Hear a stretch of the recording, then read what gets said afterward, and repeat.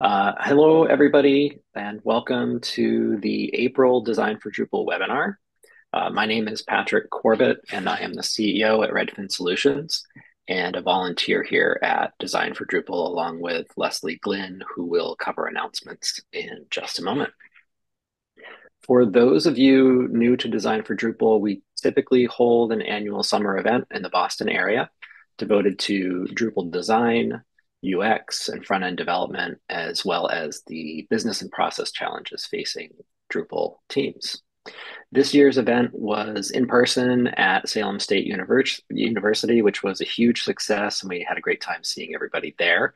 For our annual conference later this year, we'll be joining forces with our friends at NedCamp, another Drupal-focused event in the fall that we'll cover in just a moment.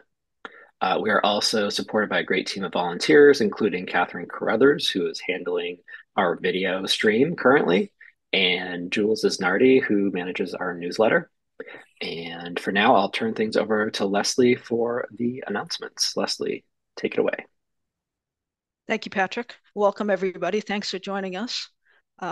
So on this slide here, there is a link if you want to follow these slides yourself. So welcome to the 15th anniversary of Design for Drupal.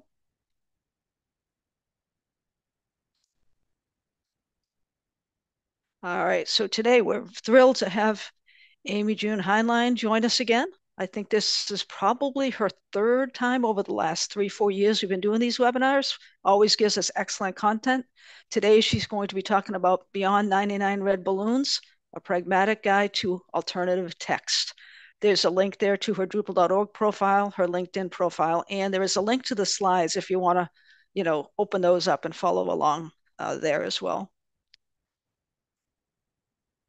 So in 2023, as Patrick said, we had hosted an in-person event. Again, want to just one more time thank the sponsors, speakers, organizers, volunteers, and especially the attendees. We had a lot of people come, and that was great. The archive of last year, plus I think all the way back to 2018, can be found on the Design for Drupal website if you're interested in prior sessions or anything like that. And there's also a link to the YouTube recordings. The quarterly webinars that we've been having, typically they're on Wednesdays, but due to logistics, we had to do it on Thursday this time. There will be one more in June, I believe June 26th. Tentative, it's going to be Rod Martin, and he will be speaking about Layout Builder for site builders. That's the last webinar for you'll notice 2023 in some of these slides. Our sponsorship goes from when we had our last in-person event through the year, especially the digital sponsorship. So that's why you'll see that on some of these. So sign up for the June webinar. There's a link on designfordrupal.org, and all the previous webinars, there's a link here to see those. Upcoming community events. The large one in North America is DrupalCon. It's going to be held in Portland, Oregon on May 6th to 9th. That's really exciting. Registrations are open still for that. There's a link at the bottom to get there. The new this year is some things I just wanted to mention. The regular rate right now is $895, but if you work for a nonprofit, it's $395, and if you're a student or a recent graduate, it's only $50. So that might open that up, the opportunity for folks to attend that might not have been able to attend. So I put a link there to signing up. For those who want to travel internationally or maybe who are international, because we get a lot of international folks on our webinars as well, DrupalCon Barcelona is going to be held September 24th to 27th. Locally, and so April 12th, Evolve Drupal Atlanta, that's tomorrow. I checked and registration is still open if you're in that area. May 2nd to 3rd is Stanford Web Camp. July 12th to 14th is the ever popular Drupal Camp Asheville. And the 25th to 26th is Drupal Camp Colorado. So there's a lot of opportunities there. Those are all in-person events. I'm going to mention NedCamp, New England Drupal Camp in a minute. That's going to be held November 15th to 16th. On the events page on Drupal.org, there are many, many more events that I didn't mention. All the international ones are here. So you just go to Drupal.org/community events, and you can see upcoming camps, local meetups, trainings, contribution events, everything on that page. and that's international. That's global. Everybody puts their events up there. The code of conduct. So one of our great strengths, obviously, is inclusivity for the Drupal community. We want to make everybody feel welcome, included, and respect everybody. So there is a code of conduct. It's in the footer of the Design for Drupal website. We expect everybody, even though this is a virtual event, to adhere to the code of conduct. And Patrick and I are code of conduct contacts. If you have any concerns at all about today or during the webinar, we'll be watching that. All right, here we go. Exciting news for Design for Drupal 2024. As Patrick said, we will be combining with NetCamp November 15th to 16th at Rhode Island College in Providence, Rhode Island. There will be dedicated session tracks related to design, UX, front end. So the Design for Drupal camp will be held in the same location, but we will have sessions devoted to things that the Design for Drupal audience are looking for, in addition to trainings and contribution opportunities. So even though it's combined, we're still going to make sure that content and everything is relevant to the Design for Drupal audience.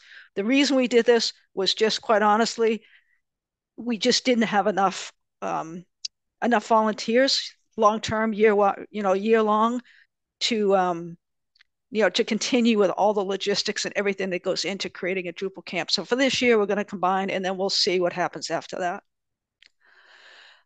Everything. So right now, if you go to the Design for Drupal website, it links to the New England Drupal Camp, netcamp.org.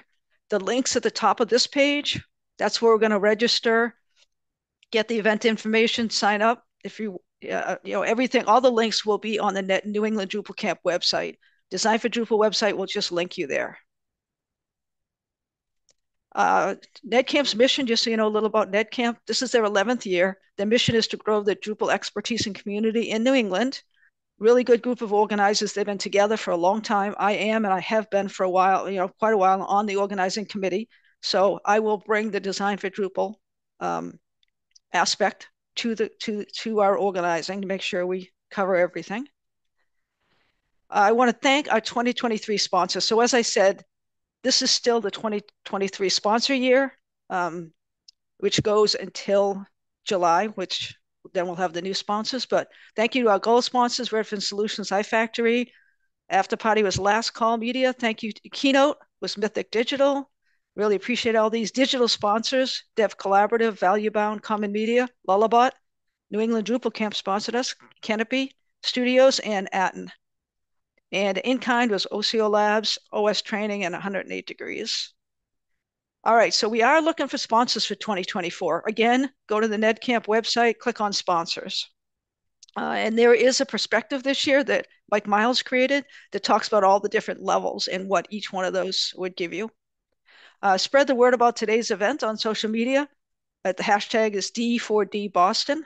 And just remember to be kind to everybody you interact with. We really appreciate that on this webinar and throughout your day.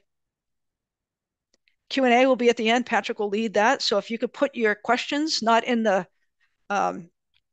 chat, but in the Q&A tab, that would be helpful. And I'm going to hand it back over to Patrick. Thanks again for joining, everyone. Thanks, Leslie. All right. Today's speaker is AmyJune Hineline, who is a past speaker here at Design for Drupal, and she works with the Linux Foundation as their certification community architect. She is a Drupal mentor coordinator, Drupal camp organizer, a CWG community health team member, and she also serves on the board of the Colorado Drupal Association. Her ongoing experience as a hospice nurse keeps her in touch with many end users' challenges. And in her continued efforts to make a difference, she helps organize Ally Talks, a online meetup that advocates all things accessibility. Last but not least, AmyJune, along with Leslie Glynn, was a recipient of the Aaron Winborn Award in 2021, presented annually to an individual who demonstrates personal integrity, kindness, and above and beyond commitment to the Drupal community. Welcome back to Design for Drupal, AmyJune, and take it away. Thank you, Patrick. That was a nice introduction, and it's good to be back.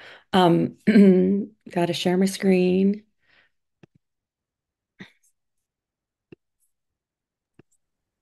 Okay, I'm going to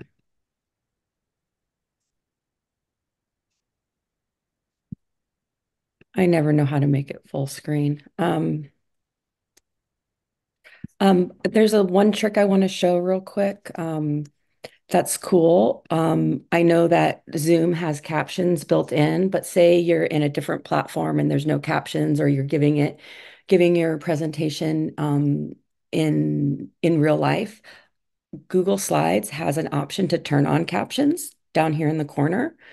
You can choose your text size. I like to choose large, and then you can choose your text position, and I like to have them on the top. So I'm going to toggle those on, and you can see now that there are captions at the top of my screen. I'm going to turn them off because Zoom has them. But why I put them on the top is when our videos and our webinars get put on YouTube, sometimes the YouTube captions will cover these up because these are open captions and you can no longer turn these on and off.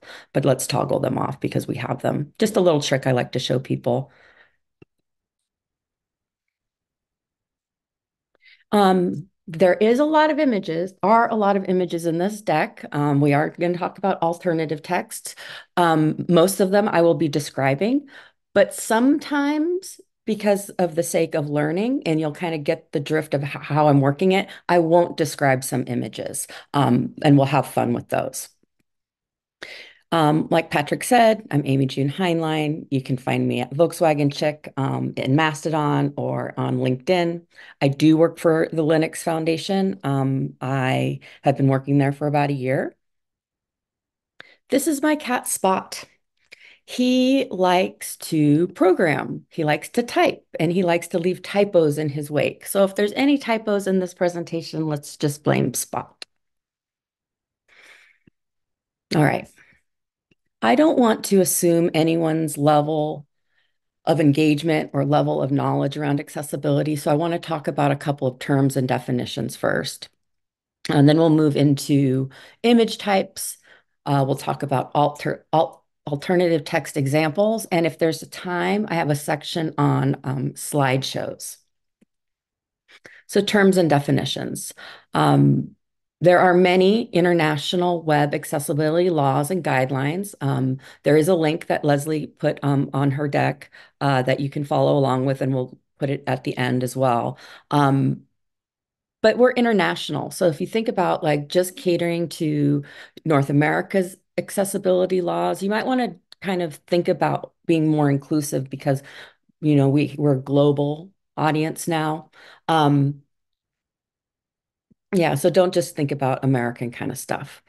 So we have WCAG guidelines. These come from the World Wide Web Consortium. Sometimes they're called W3C. They developed these guidelines to normalize how we measure accessibility. It's developed with the goal of providing a single shared standard for web content accessibility that meets the needs of not only organizations, but meets the needs of individuals and governments internationally. And who are they primarily for? They're made for web content developers. They're made for our web authoring tool developers, web accessibility evaluation tool developers. And really what it comes down to is anyone who wants or needs a standard for web accessibility. And they're broken down into three different levels, A, double A, and triple A. And each increasing A indicates additional criteria to follow. So we have this lower level A, it's that minimal compliance. If your website or your digital assets do not meet this A level, it means that your assets are exceedingly difficult for people to use who have disabilities. That AA level indicates an acceptable compliance, which means that your website is usable and understandable by most people. But then we have that third. This is really optimal compliance, which means that your website is accessible to the maximum amount of users. And this can be people who live with or without disabilities. That AAA level really indicates the highest level of usability.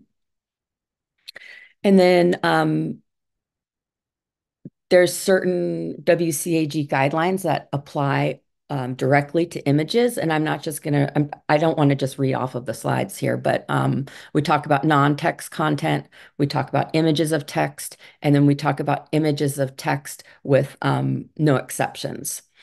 And these success criteria are for people who may have low vision or blurry vision, people who are blind.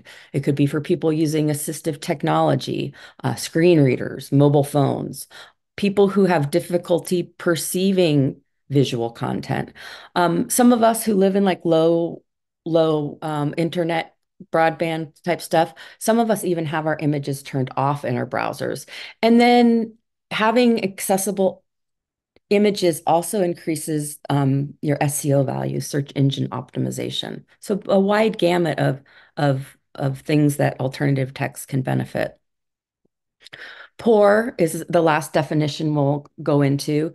It is an acronym for high-level principles that describe functional accessibility. Perceivable means that the user can identify content in the interface by means of their senses. Operability means that a user can successfully use the controls. These are buttons, navigations, and other interactive elements we might have on our pages. Our users should be able to comprehend our content and remember how to use the interface from page to page. So that falls under understandable. And the last one is robust. We should be able to choose the technology we use to interact with our websites. And not only our websites, but our online documents, PDFs, multimedia, and other informational formats. So to break it down in kind of a fun way, we want to make sure that we accommodate visual needs. We want to make it easy to see.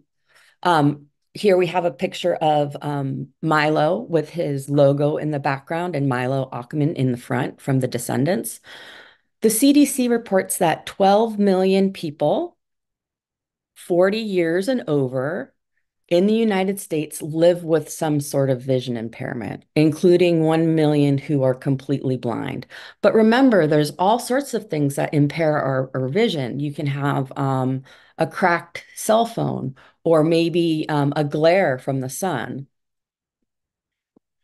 We want to make sure that's easy to interact with. So we accommodate motor needs. You know, this could be people who live with a palsy from Parkinson's. It could be someone who's a paraplegic from something like ALS or maybe an accident. But it's also the mom on the city bus who's holding her kid with one arm. You know, she has limited mobility. Here we have a picture of John Cyril Adam of Def Leppard behind a drum set. He has one arm from an accident. We want to make sure it's easy to hear, so we accommodate auditory needs. When we address this, we help individuals not only who are in noisy environments or quiet environments, but we also help our deaf and hard of hearing friends as well. And you can see here we have the Beastie Boys in front of a boombox with MCA, you know, doing a grand leap over the team. We want to make sure that we accommodate cognitive needs. We want to make sure that it's easy to understand. And when we think of cognitive things, some of us forget some of the basic day-to-day function that we have. It could be people who are distracted. It could be people who have a difficult time focusing. It could be people who are demented with Alzheimer's, and it could be people who are depressed. So when we make our content easy to understand, we accommodate cognitive needs. And here we see Susie Sue being looking depressed. I worked for a company recently, and I asked for accommodations on slide decks, and they said I was an edge case.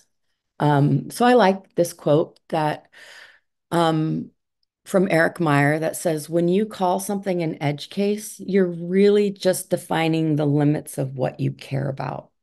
So keep that in mind. When we make our products inclusive and accessible to everyone, it defines that you want to include everyone. So what's assistive technology? Sometimes we see it shortened as AT. Assistive technology is something that allows and really empowers people who live with low vision or cognitive and learning disabilities to access information and maintain a level of privacy. It removes a barrier to the internet or digital information. It was mentioned that I was a hospice nurse for a long time, and there's a level of dignity that you lose when you have to have someone help you read an email. You lose that privacy. So when we can use the assistive technology necessary, like a text to speech and have it on headphones, it really, increases our level of dignity. Screen readers, they're used to listen to the content of the web page. They convert text to speech.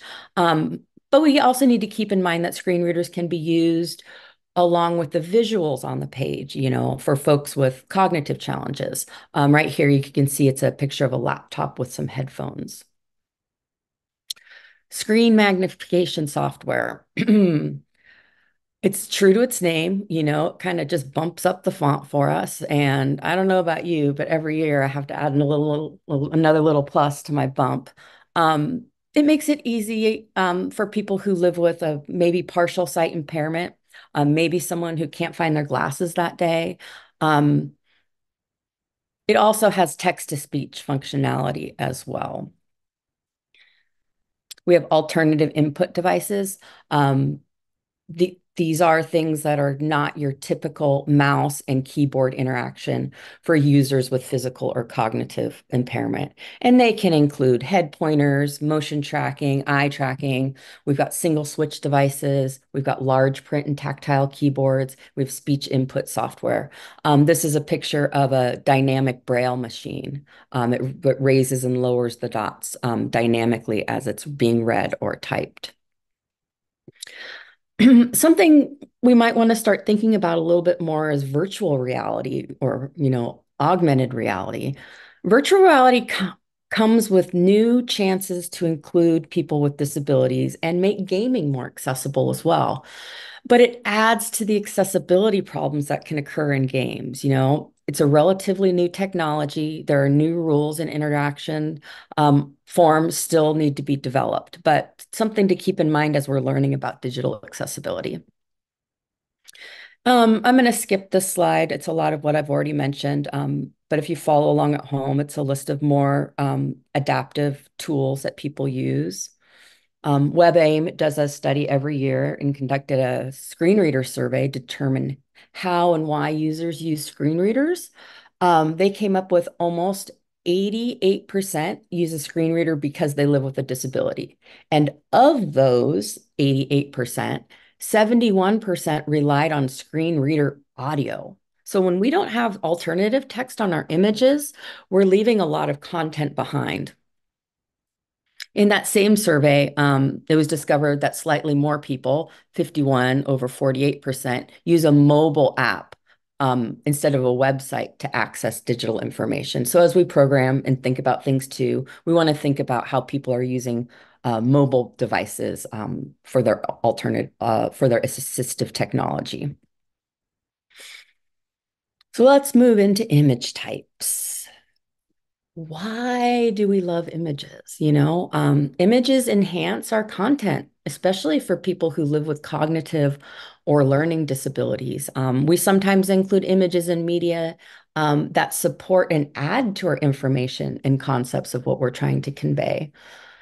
People who live with low vision use images as cues to help orient themselves on a page. Media, including social media, use images for conversions, and I'll talk about that in a little while. Having images on posts leads to a higher click-through rate and return on investment, and that's why we include images a lot in our social media. So up here we have a picture of Devo, we have some Cyndi Lauper, we have a Van Halen album cover, and then we have the band Blondie with Debbie Harry in the forefront. So images can be major barriers if they are not accessible. Accessible images benefit people who use screen readers. The text alternative can be read aloud and rendered as Braille. people using speech input software. Users can put the focus onto a button and a linked image with a single voice command. The text alternative can be read aloud for people browsing speech-enabled websites. Mobile web users, images can be turned off, especially for data roaming and those who have poor internet connections. And again, SEO.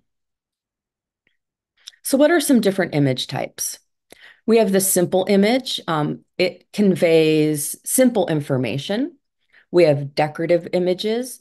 The image is purely decorative and does not have anything informative, but I have opinions about decorative images that I'll talk about for a little bit.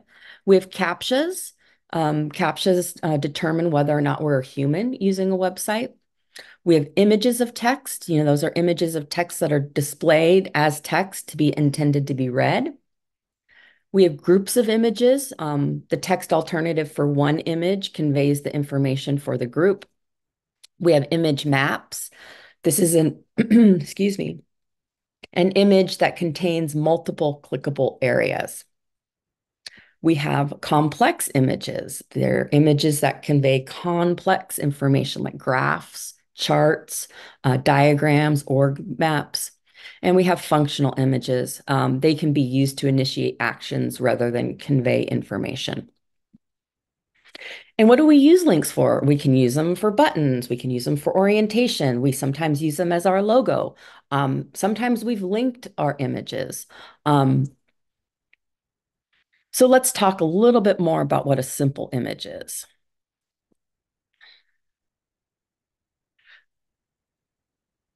Again, it's images that convey simple information.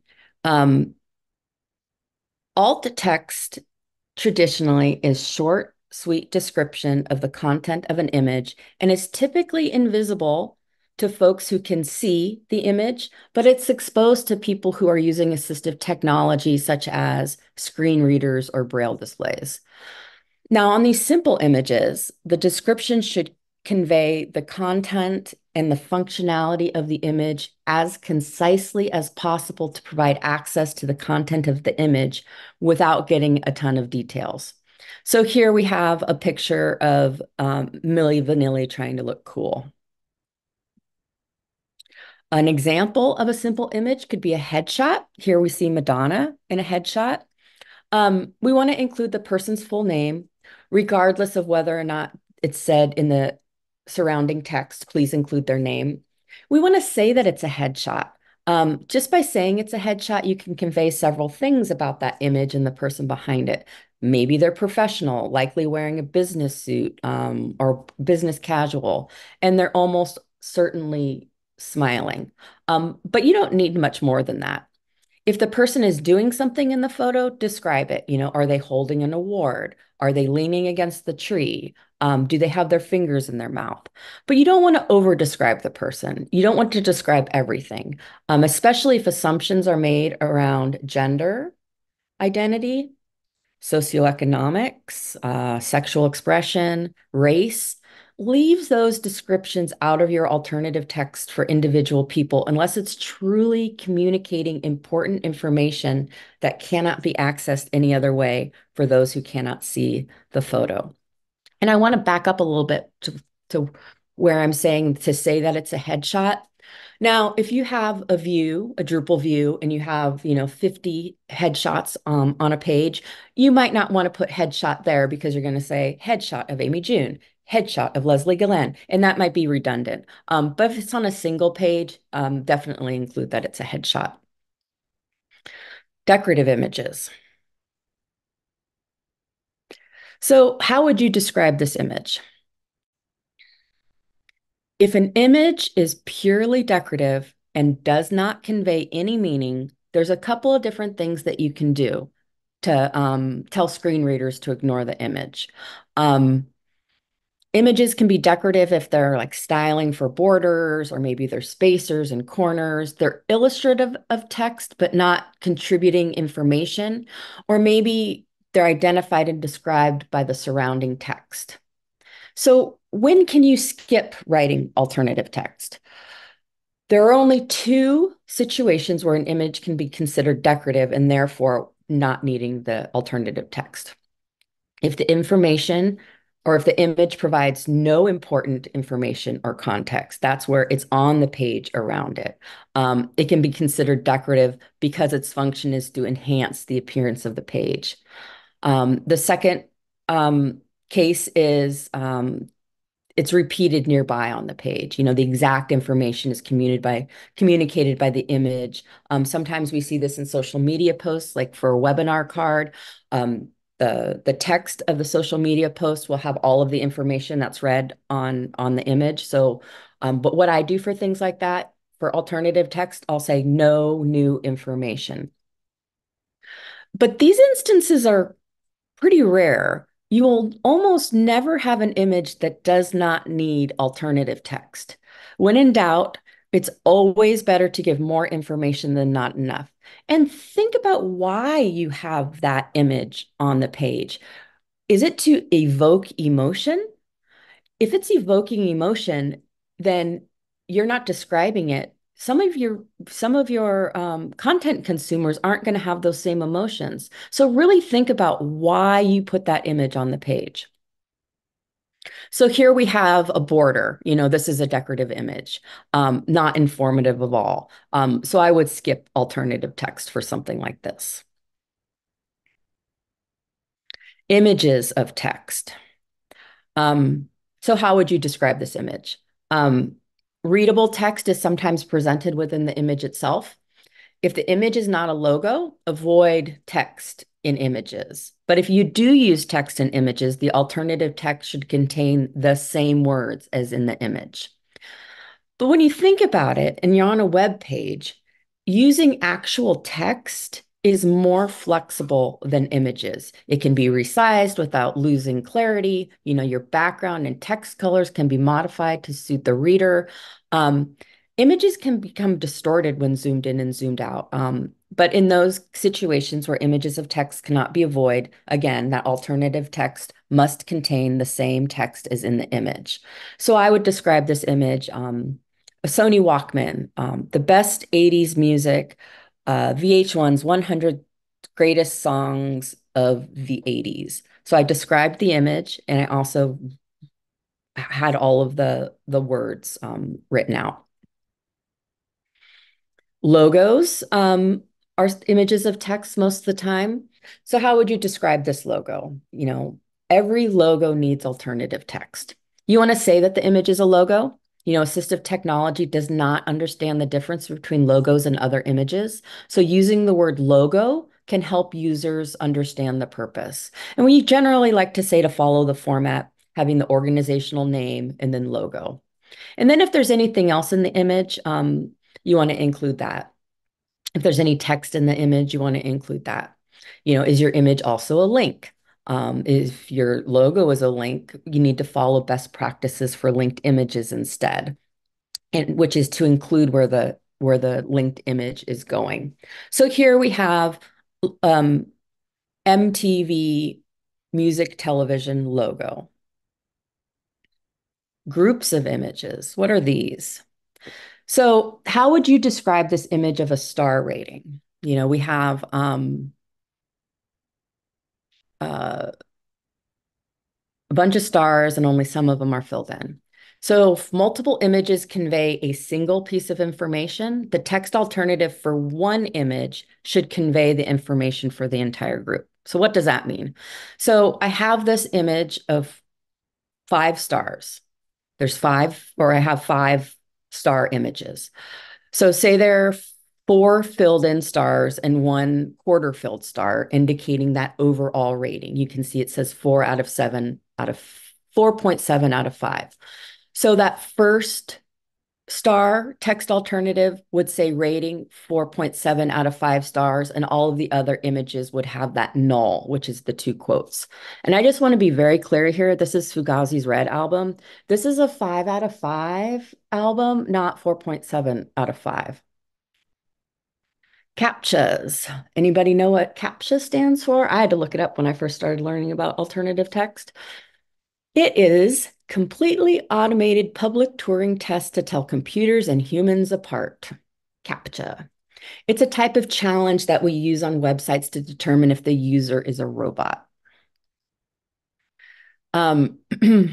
The first series of CAPTCHAs that came around on the internet were completely inaccessible. Not everyone can see the screen. And if you think about it, alternative text defeats the purpose of weeding out machines because they're able to parse it. Um, so we need to think about how we plan for CAPTCHAs. You can see this is one of the old CAPTCHAs here, and it's asking me to identify, to type the words, and I have Guns N' Roses sucks, so I would type that into that little bar there. But it also has an alternative where you can hear it and then type it. So this is a pretty good CAPTCHA because it gives two alternative ways to access that information. Again, not everyone can see the screen. Um, so you want to make sure you offer alternatives to CAPTCHAs that are accessible, including people with low vision, hearing, and neurocognitive disabilities. So if we think about user input, we want to make sure that we have no single way to input or access the information. Um, if it's a question, you want to make sure that it's a simple question. If it's a math problem, think about people who live with dyscalculia. Math can be a problem too. And these, like, click the ones that are a flower. Not everyone can identify what a flower is. Not everyone can identify, what a bridge is. But a lot of the captchas these days are a checkbox that says, "Are you human?" And those are great.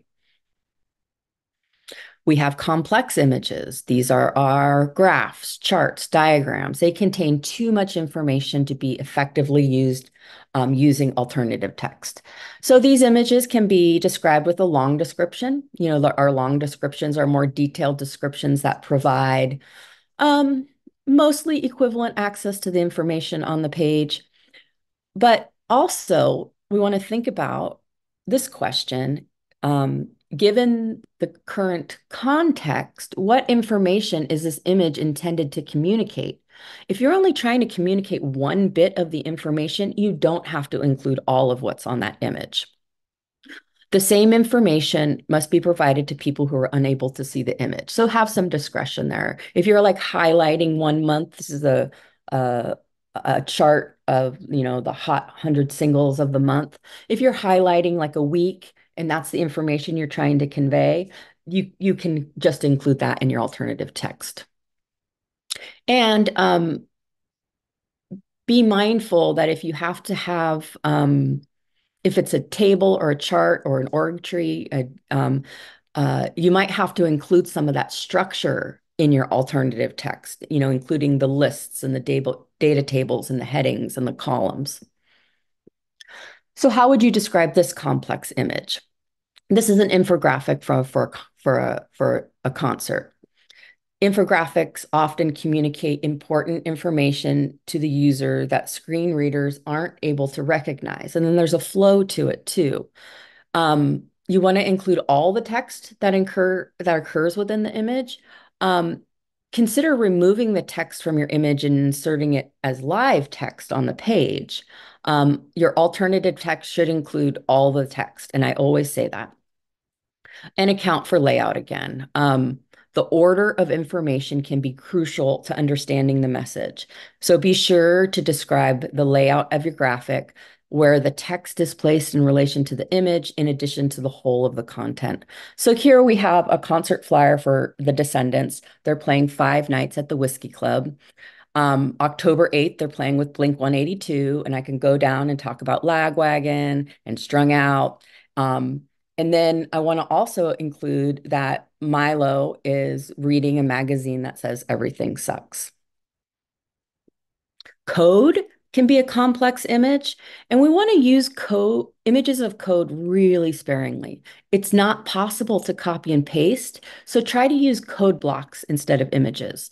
And again, if you do use code, the alt text should be that of the images of text. So explain the code, have it go line by line.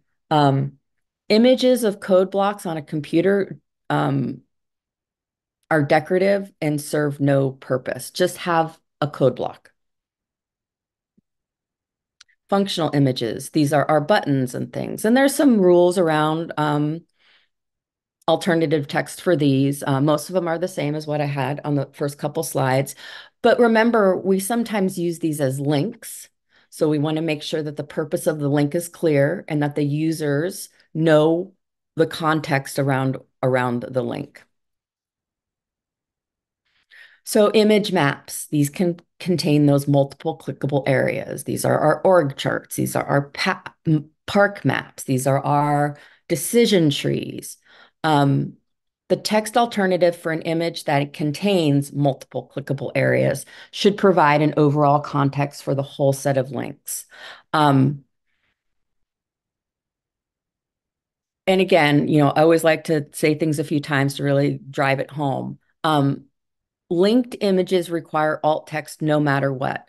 Um, and they have more considerations. You can never mark a linked image as decorative because it's serving a purpose. It might be decorative, but it has a function, and you'll need to write the alt text of the image if it's a link.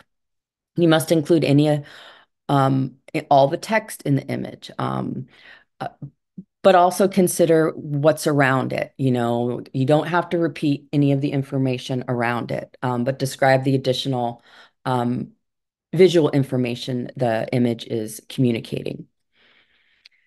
And you want to avoid having your alternative text start with link to or click this because screen readers automatically identify it as a link or that it's clickable. So writing words like link to or click to is redundant and confusing for people navigating the page with a screen reader. And you can see that this is a map. You can see that there's multiple clickable areas. And again, you would use that alt text that would describe all of them, like this is icon is a link to restaurants. So how would you describe this image? It's an icon. It's a functional icon. It's an icon for a file format. So you would want to make sure that you convey information within that link text, where it's going, what it's going to open, and that it's an icon. We have images used in a button. These are functional image. The image is used to give the button a distinct style. So you could say, uh, the search button. You don't necessarily have to describe the image unless it adds that value, that emotional value. So I would say late 80s colored themed search magnifying glass.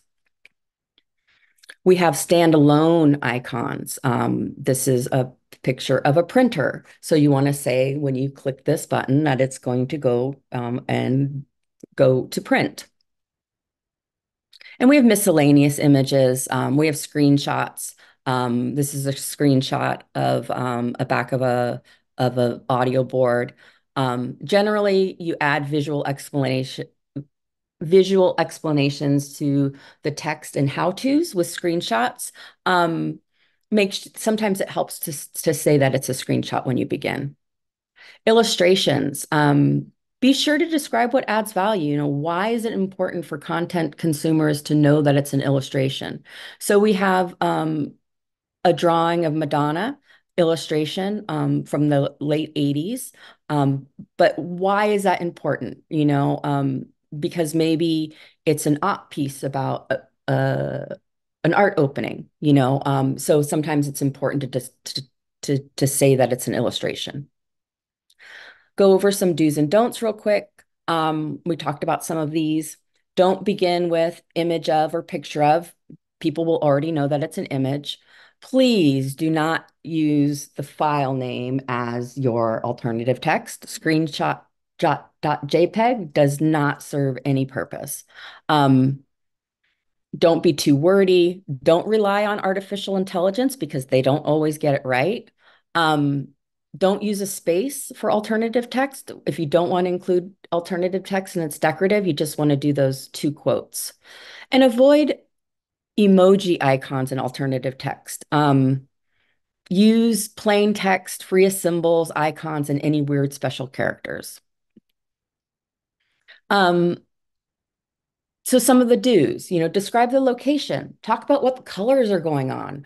the feelings, the emotions, who is present, what are people doing, the purpose of the image, and anything that's actively happening. Because not all descriptions are created equal. WCAG documentation is sort of a one size fits all for authoring image descriptions, but we do keep in mind that descriptions need to be responsive to the context of where it's found.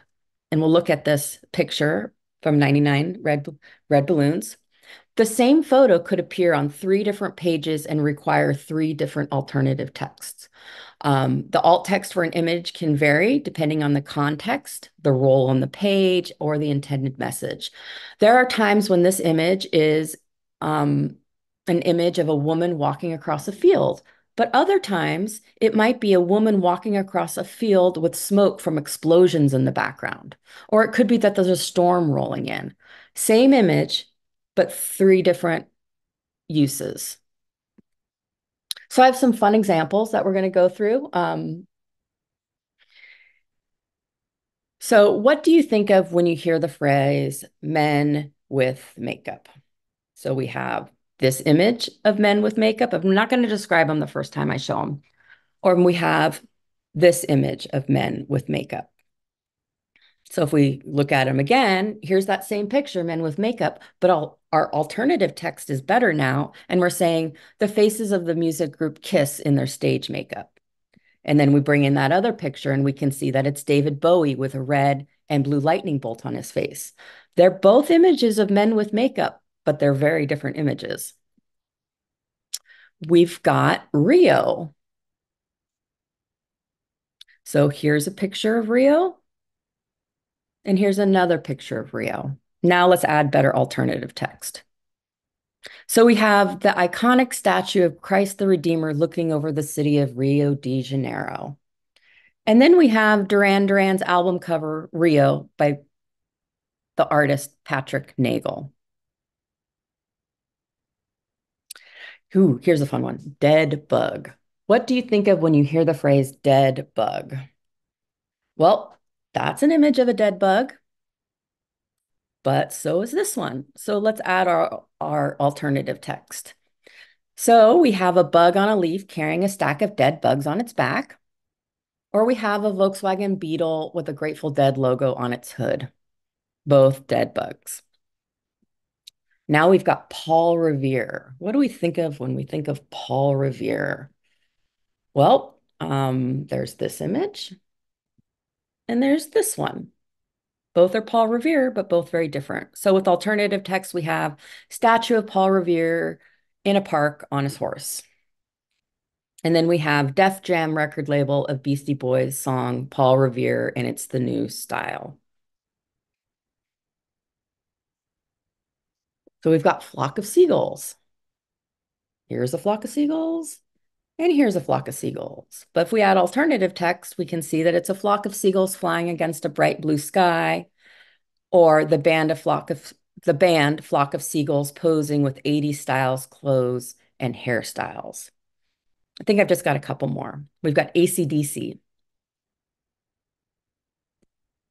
Here's a picture of AC/DC, and there's a picture of AC/DC.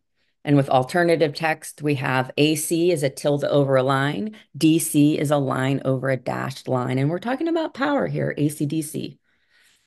But we're also talking about power here when we talk about the band AC/DC with Malcolm Young in the front. And I think this is the last one. We have The Cure. So here's a picture of The Cure, and here's a picture of The Cure. Again, someone holding a tray of pills versus The Cure's Kiss Me, Kiss Me, Kiss Me album with shiny red lips on the cover. So I'm going to try to wrap things up. So bottom line, be succinct, be thoughtful of what information you're actually wanting to portray, add the details that are relevant.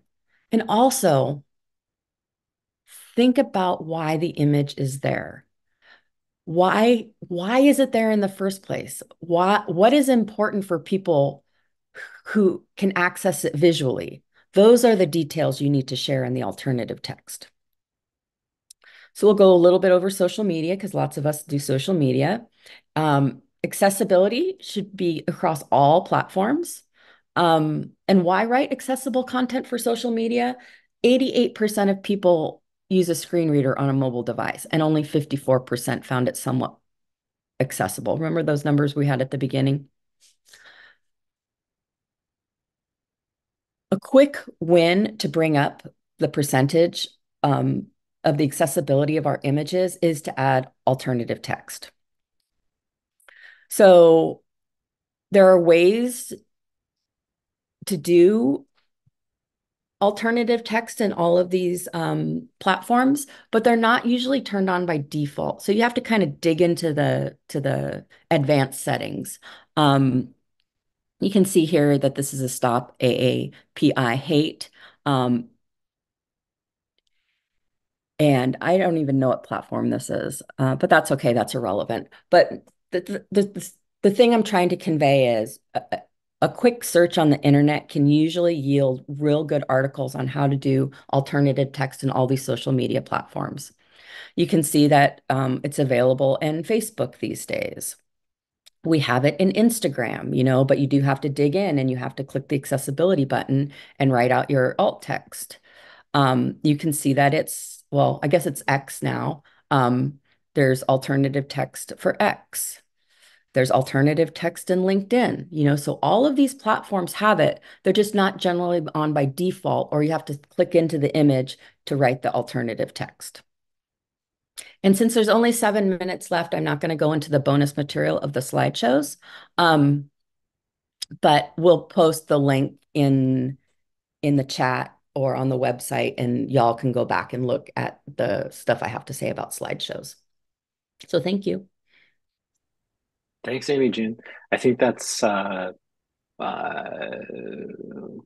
the 10th or 12th accessibility presentation I've seen, and I like learn something new every time. Nice. There's always something new to learn, and the standards are changing all the time. So thanks so much for the overview. And we have a question in Q&A, but I just wanted to start off by just noticing, like, when you were giving the examples of men with makeup, like, I think it's really important.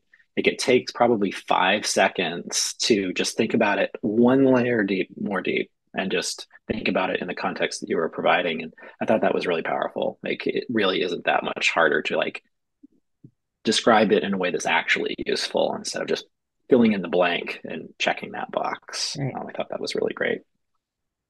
Um, the other thing I just wanted to know, are any of the social platforms or any of the platforms in general that you upload images to, do they ever require alt tags? Like, and No, if not, why not? none of them require it. And that's a good question. But I think there's these bots that you can use, these accounts. I know I don't use Twitter X anymore, but I like subscribe to an account. After I posted it, it would be like, hey, you didn't have alt text on your image. And I'd be like, oh, crap. And I'd go, or crud, and go back and I would add it, but no, none of them are required. So. Yeah, And yeah, buffer, maybe. buffer, if you're doing like your scheduling ahead of time, it's not required either. But just so you know, if you do a scheduler, like something like buffer, there's a space to add alternative text there too. And there's a space to add alternative text to GIFs. Not all Yeah, the platforms have that. So that's something yeah. nice about some of those scheduling platforms is that they kind of dig another layer down for you. That's cool. I mean, I guess one consideration, even though you mentioned it's probably pretty rare, is that for an image that isn't doesn't communicate any information, you wouldn't necessarily want to require it. But I don't know. I think that's something to think about. We have a question from Jessica. Her question is, how can organizations balance the need for control and flexibility in CMSs when alt text may not always be required? Additionally, how should responsibilities be divided between developers and content editors in determining when alt text is necessary and what it should contain? Okay, well, that goes to your style guide as an organization. If you work for an organization, I would like to work for an organization that has a style guide, and that way everyone can align with it. And as far as like developers versus our content entry, developers don't have much in there. They're doing the code and hardly ever touch the content. But what's hard in Drupal, and maybe there's a solution that I don't know of, but when we add images to our image libraries and we add alternative text, and then we go in there and we use that image in different places, and now all of a sudden I have that alternative text for page 4, but my page 5, that alternative text isn't appropriate. So there's things like that to think about too when we have image libraries. And do you want to upload an image twice and have two different versions so you can have two different versions of alternative text? But it really comes down to the basics of, and this is where I can like talk for a long time, talk about what is the message you're trying to get across? Is it just decorative? If you just have an image there to break up your content, that's fine. Say that it's a house on a hill, right? But again, if that house on a hill has a kid sitting in front of it, or a gravestone, or a flagpole, those important images add that context. So I'm not sure I answered the question, but I would say as a team, like really talk about the style guide part of it. It's great. Um, Anyone else with questions for And AmyJune? some content creators or content editors might not know how to make an image decorative if it's required. When we have a required field and you want to mark it decorative, you can just put two quotes in there, and that tells the screen reader that it's empty. So some people will put like one word, like a picture, just to get around that. But there is a way to, do the two quotes, and that will tell the screen reader that that is a decorative image. Ah, I didn't know that. Is that different from just not putting anything? You can't if it's a required You can. field. Sure, Yeah. sure, sure. If it's But I've seen required people for like an put a image. period in there or something just to get around that. But yeah, it's two quotes will make the screen reader no. Nice pro tip there. I like that. We have another question from Rachel. If your image has different context in different places, should you give the image a different file name? Sure. Because that'll get you around that media library. But again, it's that same image taking up space. I don't have a good solution for that. But sometimes when you upload an image, you can change the alternative text right there. And sometimes you can't. It depends on your platform and how your developers coded it. But that might be easier for your content editors having a different file name. They'll know that, oh, this is the red barn, or this is the red barn with the cemetery in front. That might help them know which one to load into the article. One more question, two more questions, and then we'll wrap it up. It's right at time here. Appreciate everybody sticking around if you can. Eileen asks, at times we develop content that highlights or targets historically marginalized groups or people of a certain race, ethnicity, or background. Is there something that should be is that something that should be incorporated into alternative text? It depends. It depends on if it's important to the story. It depends on how important it is to you. That is one that I don't have the answer for. But if you're writing an alternative piece or an op-ed piece about, you know, um, inner city Black youth, that might be really important to describe race in some of those images. If you have a white man with a baseball bat attacking, some Black youth, definitely include that. But if you know, it really depends on who you talk to, because as I've been doing this, it's changed. How people do it's changed. Where people do it locality change. Like some people would say, a young Black woman and professional, or some people will just say a professional woman. So it really is up to. It's always changing, and I don't have the answer to that really. Yeah, it really depends on the context. Mhm. Um, Other question, last question from Anonymous. Not really a question, just regarding Drupal media. So they say, I guess we don't have a solution for that media reference yet. The solution would not be using media and use the image field instead. It would be great though if we had functionality to override the alt text in the next context. And Hmm. then they actually posted a link. It looks like this kind of override alt works on WYSIWYG though. So it looks like there's maybe some work being done in the Oh, great. WYSIWYG field kind of realm. Great. Great. Learn something new. Yeah, thank you. All right. I think that wraps it up. AmyJune, thank you so much. And Leslie, any last thoughts? I just wanted to thank AmyJune so much for sharing all her knowledge and experience with our audience. It's, really appreciate that. Really appreciate you taking the time to do that. So thank Thank you. you. It's always fun. That was great to see you. Thank you, everybody. And we'll see you soon. All right. Thanks all.